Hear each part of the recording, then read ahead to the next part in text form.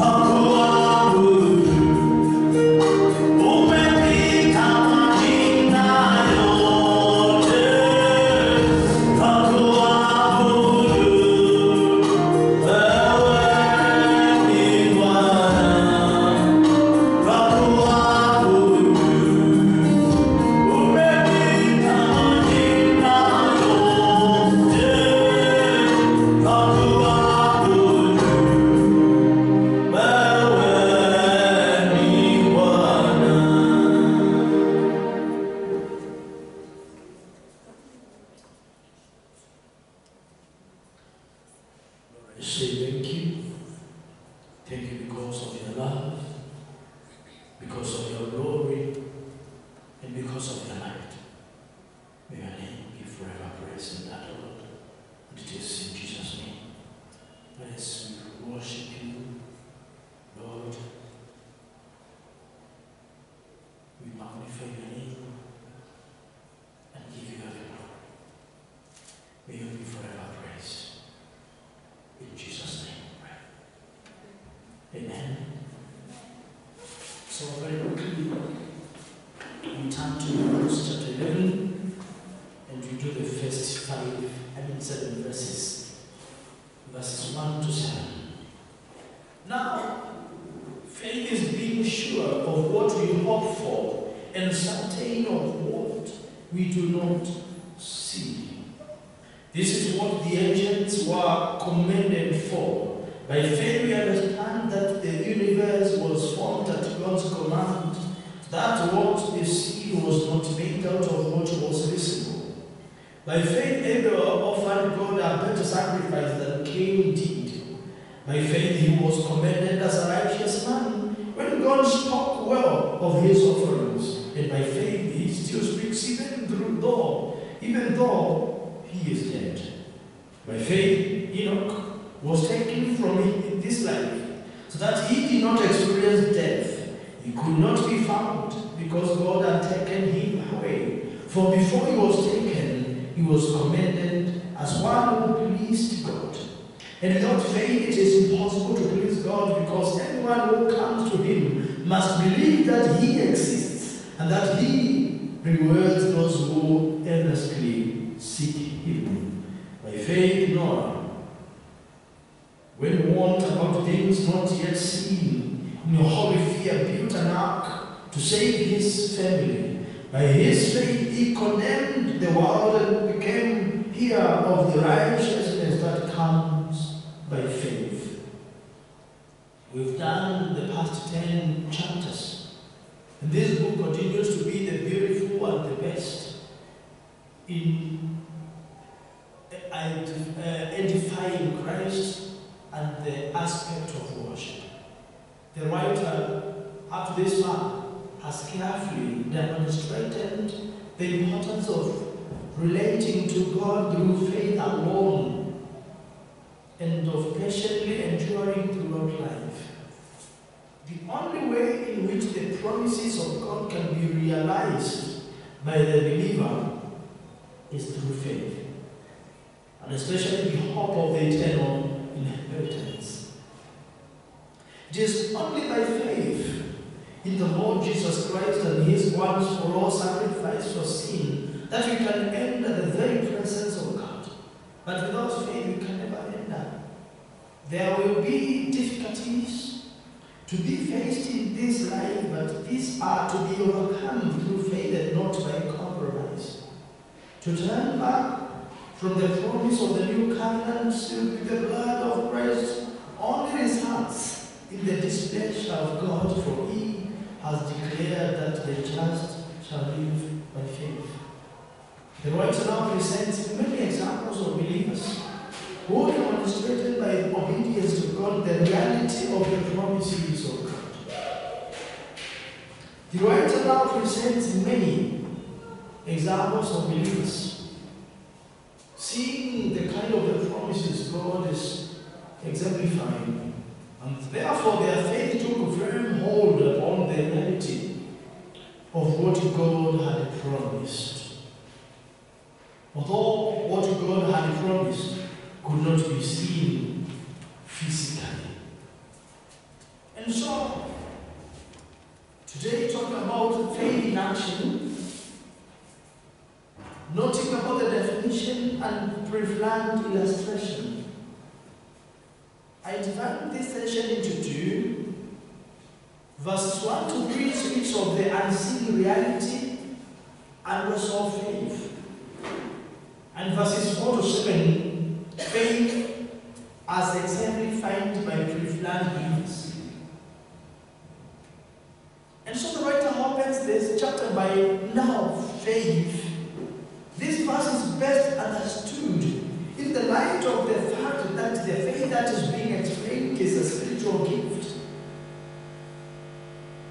It's a spiritual gift.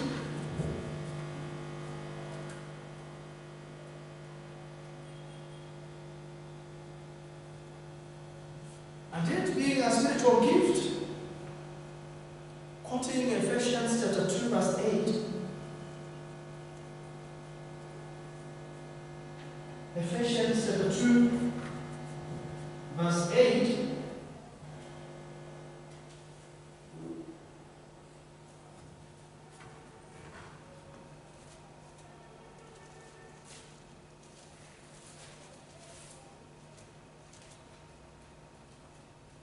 He says,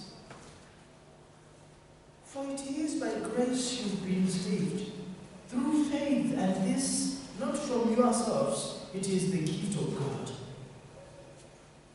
Here a definition of faith is provided. This is not intended to be an exhaustive definition, as we'll see later in verse 6, which contains an elaboration of the essence of biblical faith.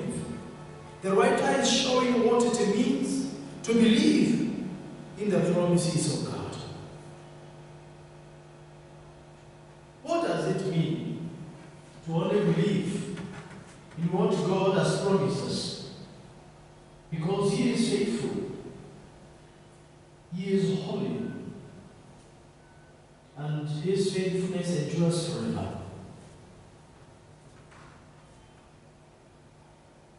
So he says now faith is being sure of what we hope for. And when we talk about faith, you must be sure of what you are placing your faith unto. And we normally say faith is a verb because the belief then is the doer. So remember the pronoun, the nouns, and the verbs. To believe. So faith is being sure of what we hope for.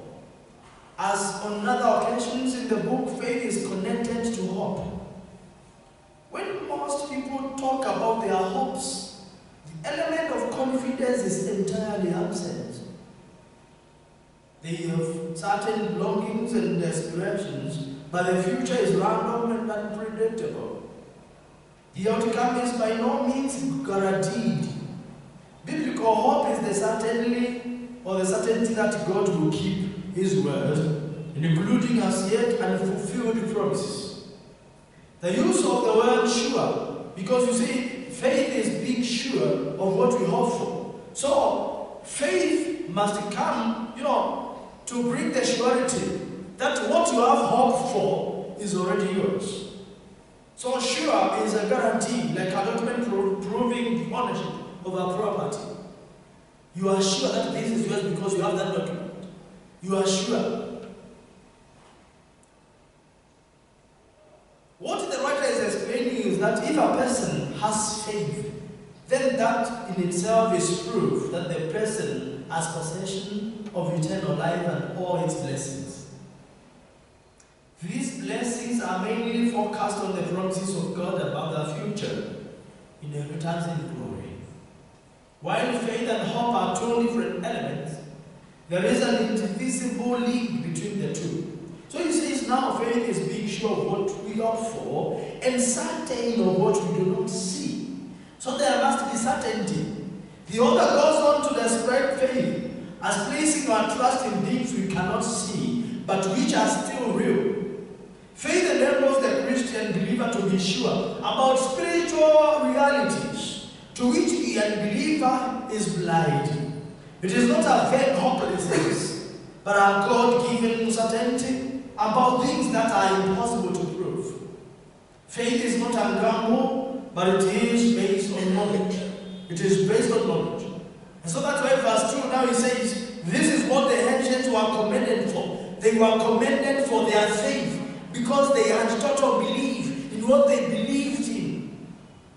This verse forms the connection between biblical faith and the spiritual forefathers whose lives were shaped by faith in the promises of God. And I know as a child of God, God has promised you a lot. This kind of faith made godly men and women in the past the great examples there are. They preserved in the faith confirmed by the fact that they received from God a favorable report. They were not more clever or better than others, but they exercised the gift of faith and are therefore role models for all Christian believers. And now verse 3 begins to exemplify them. By faith we understand that the universe was formed at God's command, so that what is seen was not made out of what is visible. As we quoted some other time in Corinthians, we saw that what we see today is a proceed of what wasn't seen. For out of the invisible, the visible is. Faith must have an object. It is nonsense to say, I have faith, unless that faith reaches out to something or someone. You can't say, I have faith. They will ask you, over what? So faith must have an object. Spiritual faith is trusting in God, not a man-made idol or a product of human thinking or speculation. Faith is in God, who has made himself known in the Bible and is the one who made the world. Therefore, understand that none of us were present when the world began, so we cannot prove anything about what has happened. Spiritual faith bridges the gap with the certainty that the original or the origin of creation is God himself. So God himself is the origin of creation. Without him we don't have anything we can say it is. Before he spoke, there was nothing apart from him. That's why Psalm 3, verse 6 to 9 says,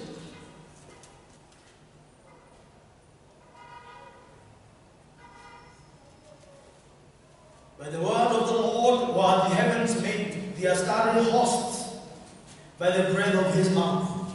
He gathers the waters of the sea to jars, he puts the deep into storehouses. Let all the earth fear the Lord, let all the people of the world revere him. For he spoke and it came to be, he commanded and it stood firm. God gave existence to everything. Everything. Psalm 90 verse 2 says, before the mountains were born, or you brought forth the earth and the world, from everlasting to everlasting, you are God. He brought it into being. So verses 4 to 7, faith is exemplified by what we see as the pre-flood believers. He says in verse 4, and when we talk about pre-flood, that is the believers before the flood.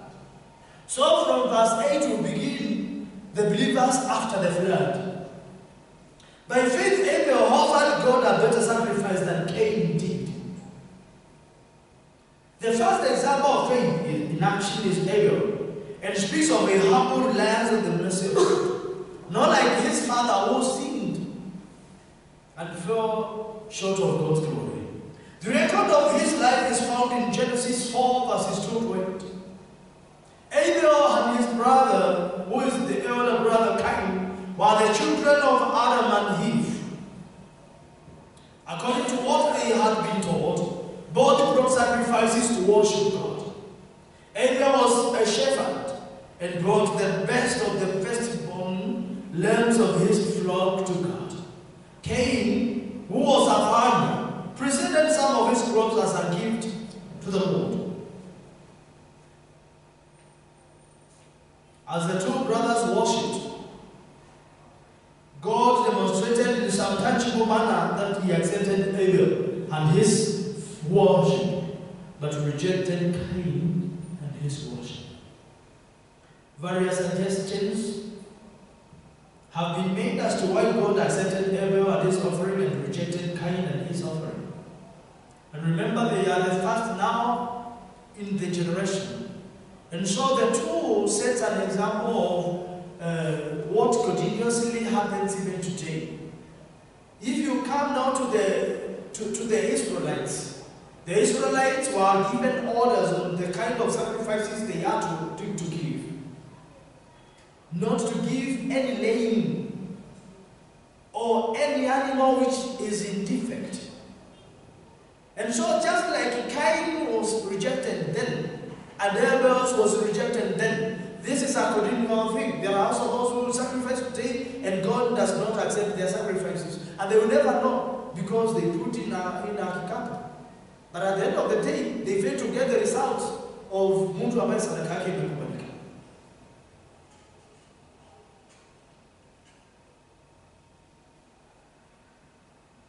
And so Cain and his worship was rejected. Various suggestions, therefore, as I've noted, have been made as to why God accepted Abel and his offering and rejected Cain and his offering. The author of the book of Hebrews, through the inspiration of the Holy Spirit, makes it abundantly clear that faith was the difference.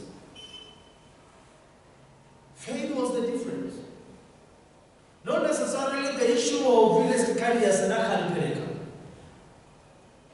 He says, by faith he was commended as a righteous man when God spoke well of his offerings. Abel was a believer and Cain was not. It wasn't the nature of their respective offerings which made the difference. There is no detailed information in the early chapters of Genesis as to how God was to be worshipped other than through faith. There is no other exemplified way. Cain's problem was inward and was one of the attitude. That is why in verse 7, if you want now to notice that it was not the kind of the sacrifice he had given, but lack of faith, he says, if you do good, will you not be accepted? But if you do, you don't, sin is crouching at your door and it yearns to have you. He says, let me read from around verse 4 so that I can connect you all. But Abel brought fat portions from some of the firstborn of his flock. Remember, firstborn and fat, the two words used. The Lord looked with favor on Abel and his offering, but on Cain and his offering he did not look with favor. So Cain was very angry, and his face was downcast. Then the Lord said to Cain, why are you angry? Why is your face downcast? If you do what is right, will you not be accepted? But if you do not do what is right, sin is crouching at your door. It desires to have you, but you must master it. God rejected Cain and his offering because of the condition of Cain's heart. He was angry. How can he be angry of Abel? And it isn't Abel who was accepting the sacrifice. Abel, being a believer, was accepted by God, and the tokens of his worship were perceived. The word. So the tokens were received. The word offering, understand, is actually a term which means present. How God accepted the sacrifice of Abel is not indicated in Genesis, but it was by this means that he was commended as a righteous man. God spoke well of the gifts of Abel brought. Abel's worship flowed from a heart filled with faith, and because of faith he was reckoned as righteous. Righteousness is received from God through faith alone. Genesis 15 verse 6. And it is through faith that the righteous life, Habakkuk chapter 2 verse 4, Hebrews chapter 10 verse 38, Romans 1:17, Galatians 3:11. It is through faith that the righteous live. And so, and by faith he still speaks even though he is dead. And you see, in chapter 12 verse 24, when we return to chapter 12, we'll see how even his blood speaks but heal against his brother. Therefore, a final word is given about the example of Abel. Though he is dead, yet he still speaks.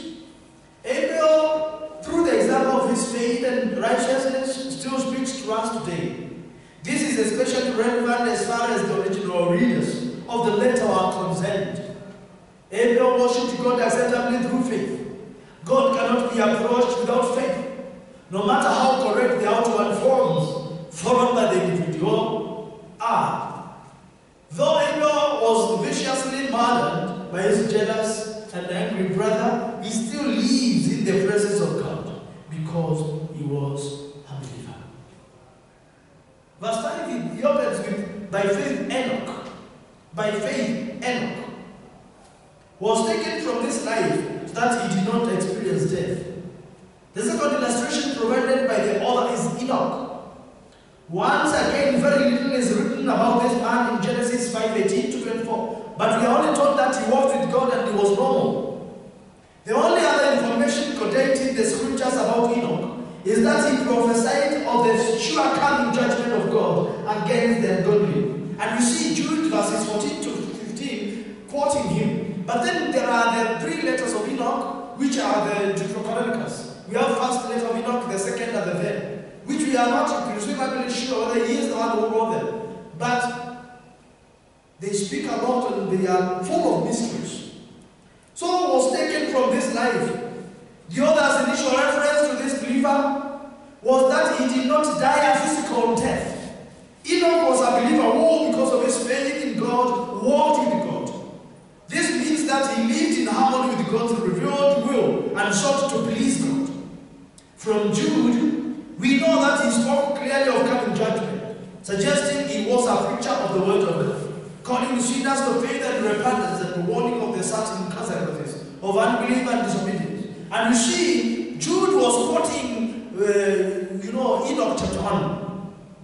So he could not be found because God had taken him away. Enoch's life on earth was not terminated in the usual manner of death, for he was not found because God had taken him away.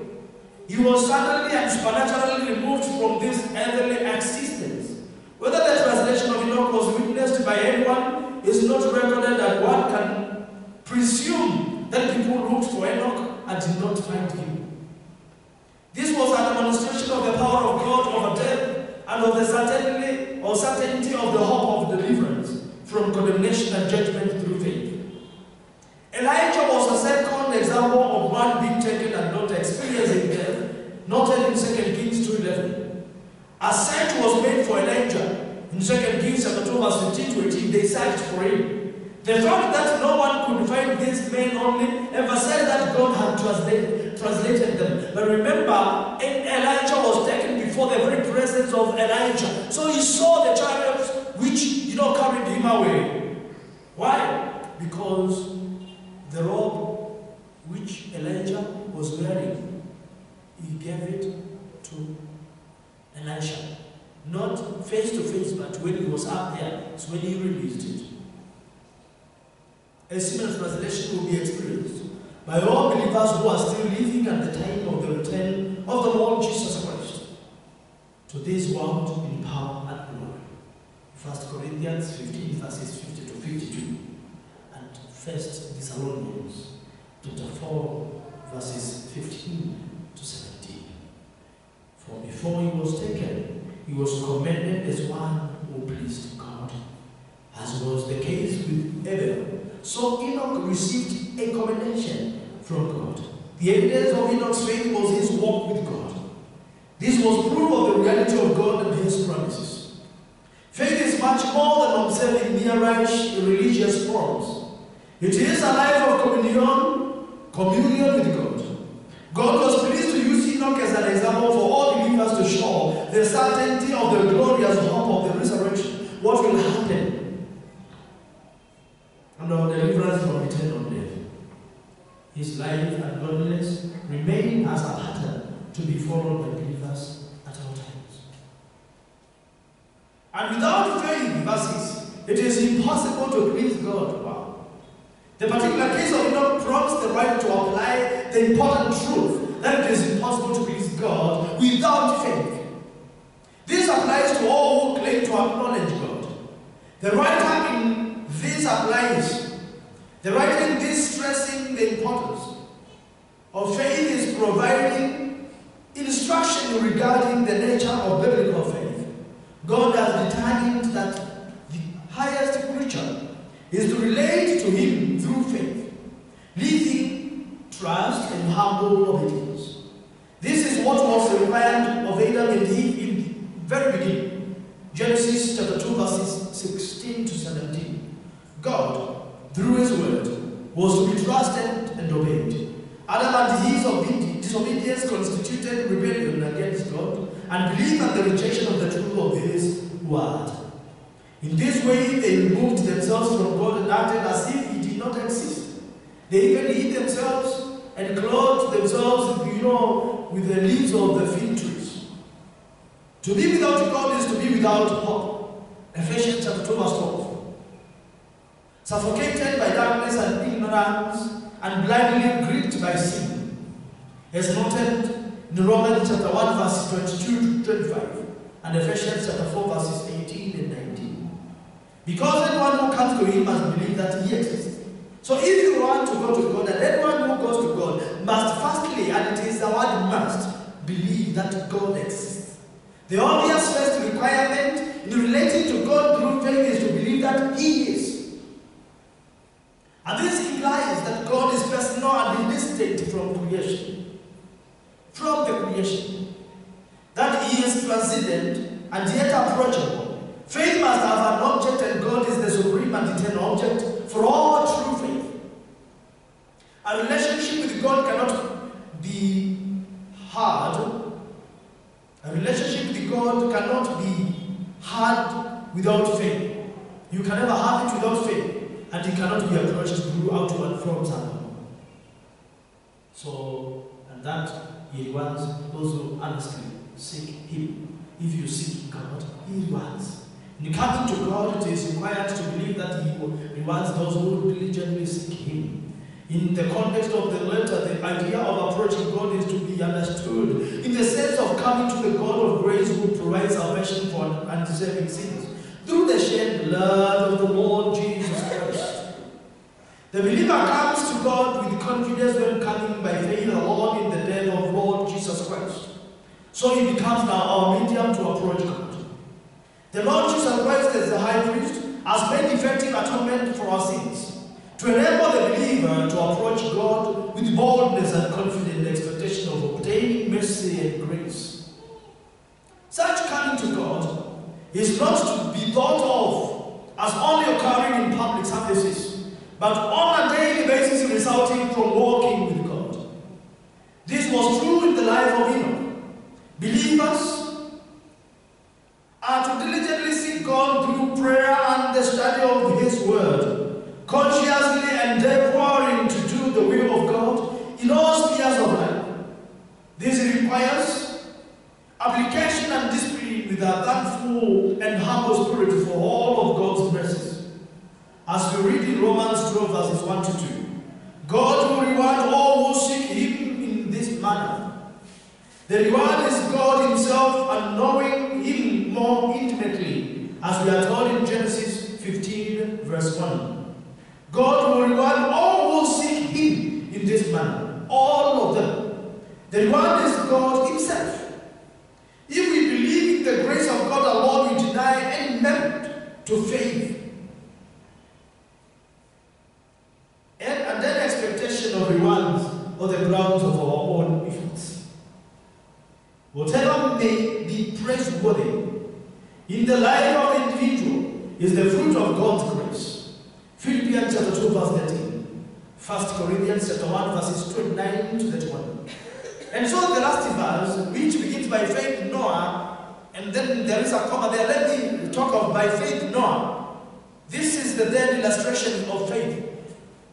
In verse 1 he began by faith. In this verse, in verse 5, he also began with by faith Enoch.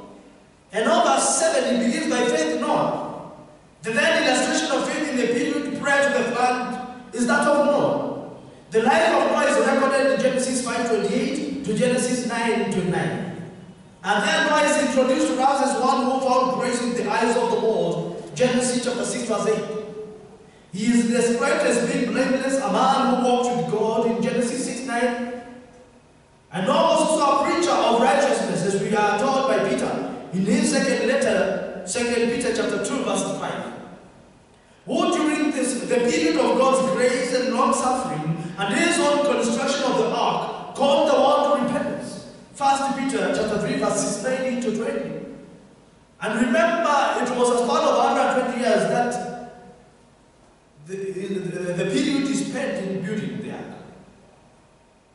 So by faith Noah, when he warned about things not yet seen, in holy fear built an ark to save his family.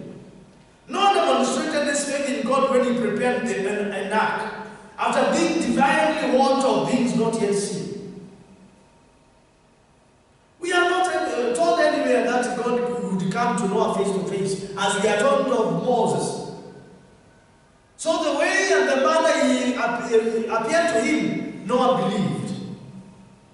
The great and universal flood of God's judgment against sin was true and seen, but this was a reality to Noah, who believed it would take place as revealed by God. Genesis 6:30. God instructed Noah to build the ark according to precious plans and dimensions. This Noah followed. Genesis 6, verse 14 to 16, and chapter 7, verse 5.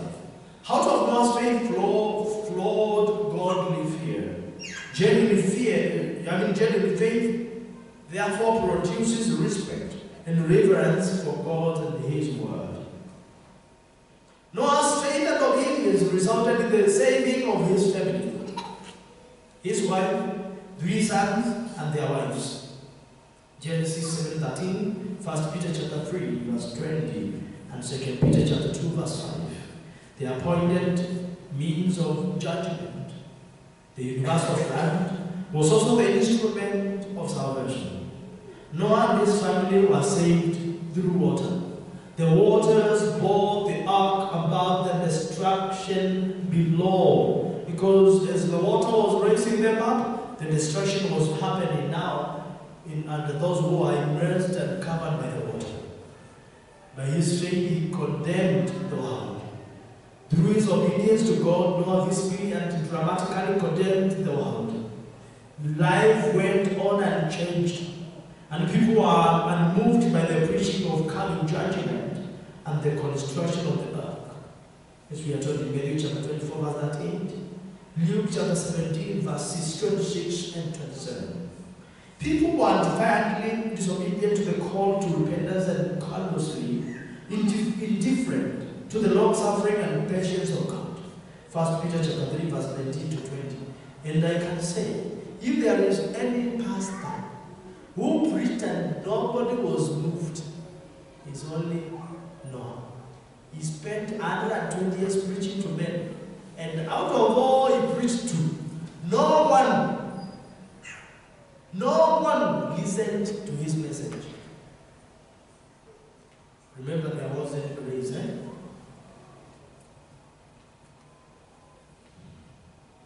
and became heir of the righteousness that comes by faith. Through faith, Noah received the righteousness of God. Not until the New Testament is the glorious truth, fully spelled out, that believers receive the righteousness of God. This means that believers are made acceptable to God by the righteousness of Christ. This comes through faith alone in Christ, as we are taught in Romans 3, verses 21 to 22, and Philippians chapter 3, verse 9.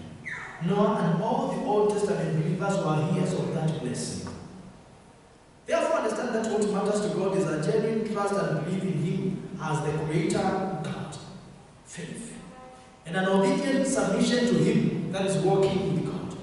Man is a fallen creature, being in open rebellion against God, and consequently deserves God's judgment. Therefore, the Lord Jesus Christ, God's Son, came to earth to rescue people from this situation. He gave His own perfect life as a sacrifice and atoned for the sins of the people He came to save. The only way a person can be accepted by God is if they match God's perfection. To come to God on the basis of our own merit and obedience will utterly fail because we are sinners, breaking God's laws every day of our lives. We cannot improve ourselves by keeping to religious ritual and ceremony. The only way available is to trust in God's way, which is to believe in his Son and his death on the cross. And this involves a humbling submission to Christ's authority for every part of the person's life. When a person trusts in Christ's perfectness is imputed to the believer, reckoned to him. God looks upon that person and sees the perfection of his Son. This is what the writer of Hebrews is demonstrating through the lives of Old Testament believers. Abel, Enoch, and Noah showed through their lives how they trusted in God by faith and not in any other ways. God looks upon them as being righteous men. This is the great lesson for the Hebrew Christians reading this book. It is not by observing religious laws and practices which they were yearning to go back and start following the Judaic system of worship. It is by faith alone in Christ alone. And so it is in back of their minds, having taught them from chapters 4 to chapter 8 about the old system of worship, still telling them, I'm telling you, there is no option for faith in that. You only observe, but you don't have any faith in anyone because you are only observing the law. So you need to understand biblical faith and its object. For people believe in all sorts of things. They can be taken in by hearing what others say, or it may be the customs that have been passed down to them. People may believe in things that they want to happen, such as a cure for an illness. It may be that people believe in a particular philosophy or a politician who will get things done. Patients often believe in the diagnosis the doctor makes of their condition. The writer to the Hebrews has carefully demonstrated the importance of relating to God through faith alone and patiently persevering throughout life. The faith that is believed must be concentrated only in the Lord Jesus Christ and his once for all sacrifice for sin. What is this faith? How does it work? Is it the same sort of thing that people show in doctors or political philosophies? Biblical faith is presented to us, therefore, today, in the opening verses of chapter 11 of Hebrews, as a dynamic principle and power in the life of the believer. And we've seen faith getting defined it into a sense. Faith is the substance, the assurance or title deed of the Christian hope. What is hoped for is what God has promised. What God has promised is an eternal inheritance. This is still unseen because we have not seen that eternal inheritance. So we hope for it. But this which is not seen is very real to the man of faith. There are those who don't believe that there is life after this. Faith then is the evidence or conviction of all things which God has promised. Through faith we hope in what we cannot yet see. It is because of faith that we hope the hope of the eternal inheritance will never be extinguished by the difficulties of life. Faith is fundamental to our knowledge of God. Through faith we receive all true knowledge of God. True knowledge of God is rooted in his being the source and sustainer of all life in the universe. All things were created by God from what cannot be seen. That is from the power or energy of God. All things were created through the dynamic power of God's spoken word. All people are accountable to God, therefore, because he is the sovereign creator God. God saves sinners through his word and will judge the world through his word. Faith brings about an understanding and acceptance of these things. Faith is the means through which man is to relate to God. The elders of our fathers received a good testimony from God because of faith. Faith is the means that God has appointed through which we are to relate to him. We are to believe that God is personal, true, living and distinct from the creation. but approachable. God wants us to seek Him diligently. He will reward all who do seek Him diligently with a greater sense of His personal presence. God can only be known through faith. And that faith is to be rooted in the Lord Jesus Christ. As God's sons and the Savior of men, God is to be sought diligently through prayer. Therefore, this study of His word and humble obedience, and how you study continuously, is one of the key. But then you need to understand, what does faith mean? I will give you 5 kinds of faith. The word faith is used with a number of different meanings. So I give you 5 and then we're done. Number 1, optimum or hopefulness. People say, I have faith. Or if I didn't have faith, I would give up. Most often, this has no reference to God, but is a simple hopefulness without good reason that the problem will be solved satisfactorily. Number 2, we have natural trustfulness. We all exercise this kind of faith when, for example, we believe the aeroplane we fly on will reach its destination safely, or the car, or the bus, or that the chair we want to sit on will not let us down. So you have faith on that seat you are seated on.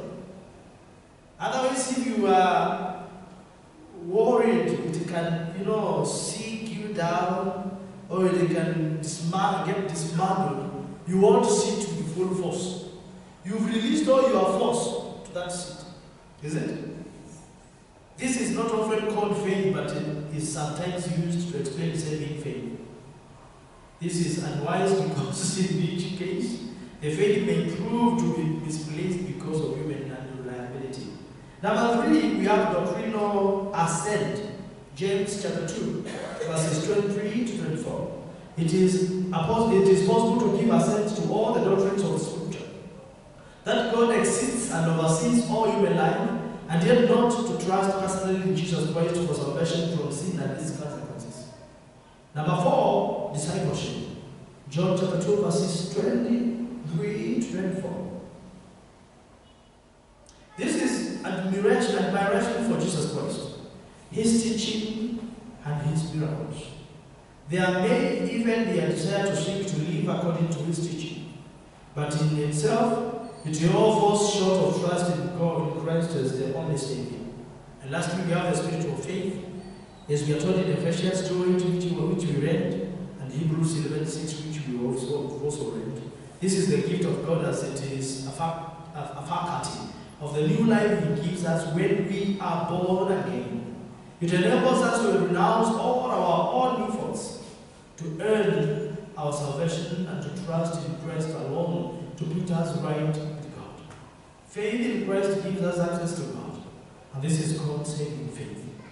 By this faith, we are enabled to live the Christian life, to serve the Lord and work for Him.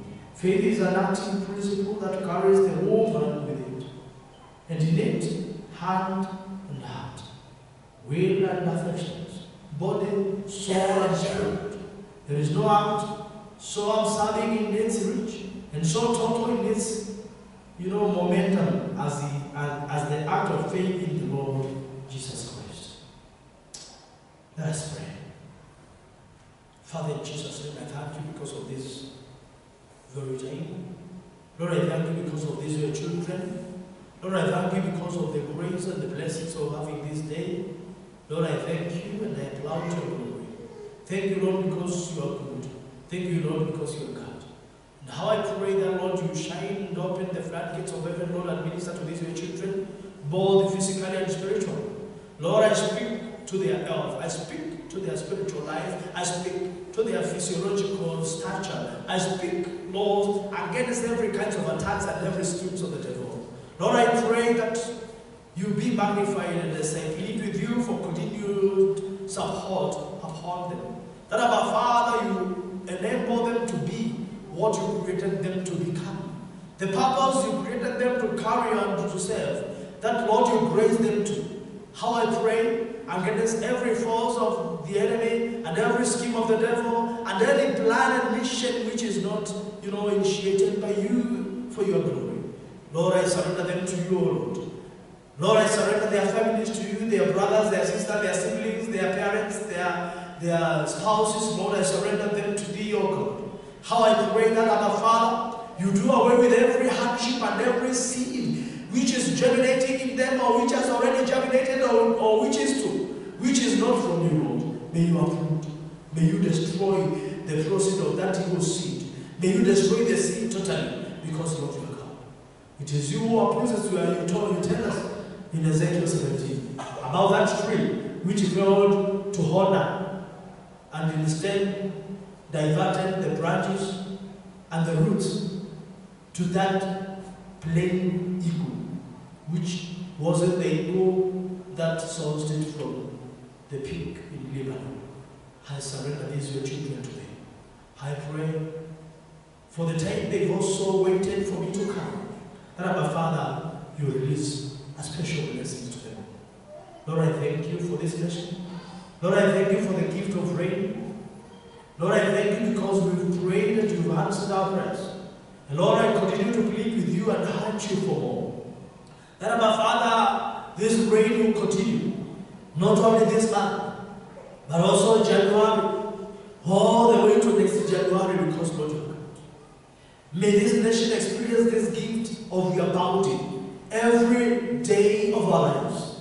May you change our seasons, O God, whereby there won't be dryness or drought, but every part of this nation, every town, every village, we will receive your word, your blessings, O Lord. Not because of their other lives, but because of your grace. Because, Lord, you are God who loves us all, regardless of our statuses. I thank you, Lord, because of your children. Answer their prayers. Every petition in them, every petition that they have, Lord, I pray that you answer. Open your heavenly fountain, give it up to them. I release blessings to you. And now I pray that may the Spirit of the Lord, Spirit of wisdom and understanding, Spirit of counsel and of right, Spirit of knowledge and of the fear of the Lord be upon you. May the Lord bless you. May the Lord make his face to shine upon you and be gracious to you. May the Lord make his face to shine upon you and be gracious to you. May the Lord turn his face towards you and give you peace forever. In Jesus' name. Amen. May the grace of our Lord Jesus Christ, the love of God, and the fellowship of the Holy Spirit be with us now and forevermore. Amen.